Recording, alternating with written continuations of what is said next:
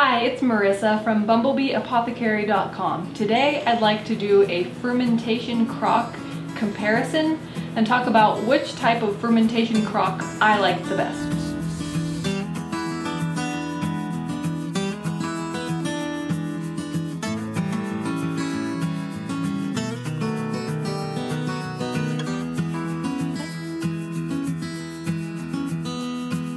So once again, this is not a sponsored video in any way. I bought these crocks with my own money and I just wanted to share my thoughts and experience. And also, you might be wondering in the beginning of this video, why would you use a fermentation crock?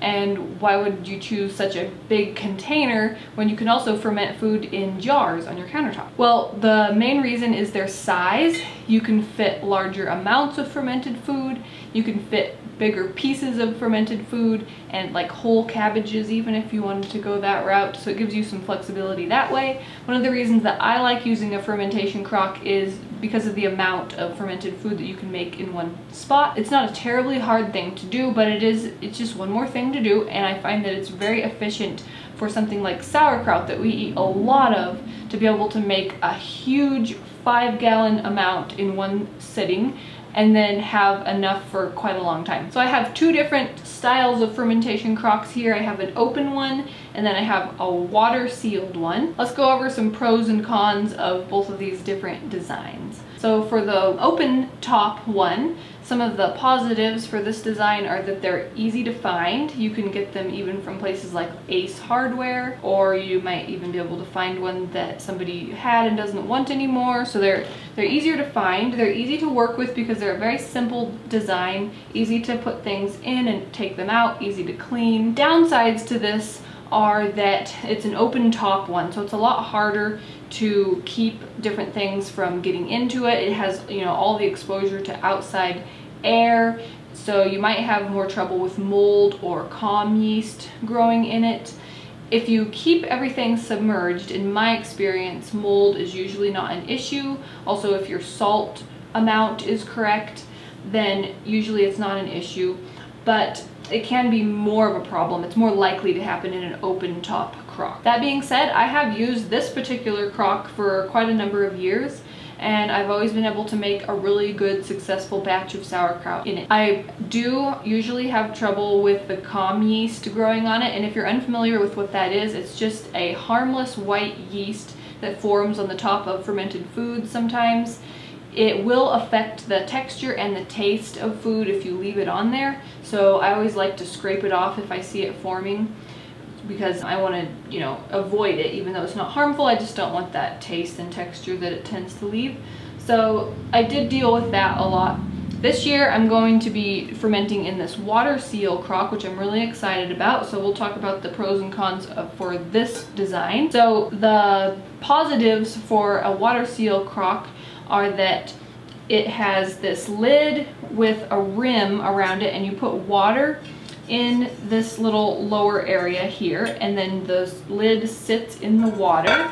That way gases can escape, but no outside air can come in. So you have much less of a chance of mold and calm yeast and everything growing in there. You also don't have to worry about fruit flies or anything like that getting in there like you kind of do with this one. Another benefit to this particular design is that it actually comes with fermentation weights, which is very handy. For the open crock, it does not come with its own weights, so you'd have to find something else that works. I always use like a dinner plate weighed down with a very heavy rock or something in the other crock, but it's nice to have specific fermentation weights that are designed for the crock, so that's another bonus of this one. Some downsides to this one is that they are more expensive than the open top one. They are also a little harder to find. I had to look around online quite a bit to find one, especially in the size that I wanted.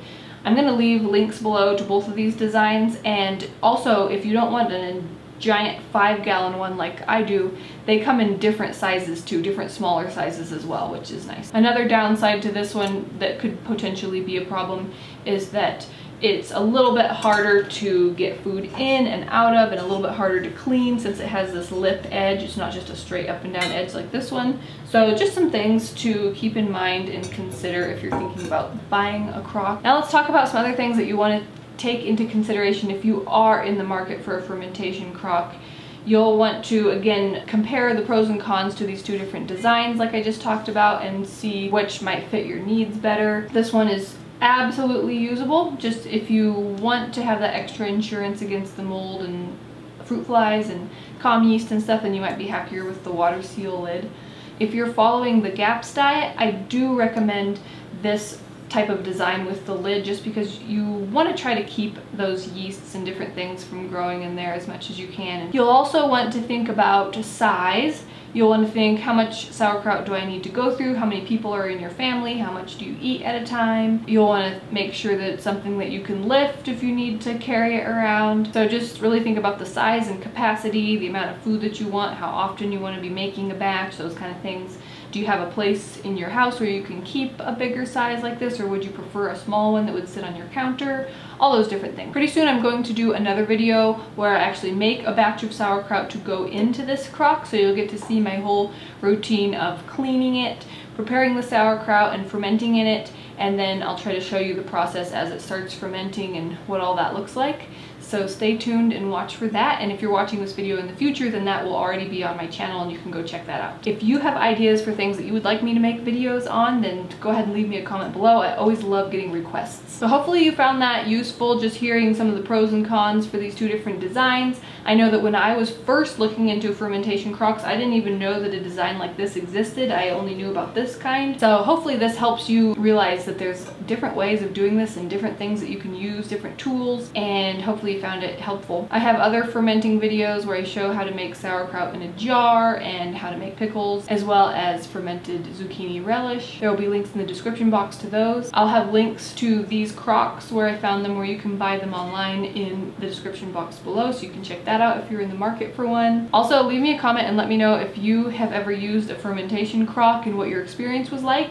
Also, let me know if you have any questions. I'll have a link down below also to my blog post, which is a full written version of this same comparison of crocks with links and pictures and all that. Also, on my blog I have my free member exclusive password protected subscriber library, where all my free ebooks and printables, checklists, all those goodies are in one spot. So there'll be a link below where you can get access to that if you'd like. Okay, if you liked this video and found it interesting or helpful at all, give it a thumbs up, share it with anybody else who you think would like to see it. Here on my channel I show you how to make nourishing recipes for nutrient dense food, natural remedies, and DIY skincare and home products. So if those are something that you're interested in and you're new to my channel, please hit that subscribe button. I get out 2 videos every week. Thanks so much for watching. See you next time. Bye.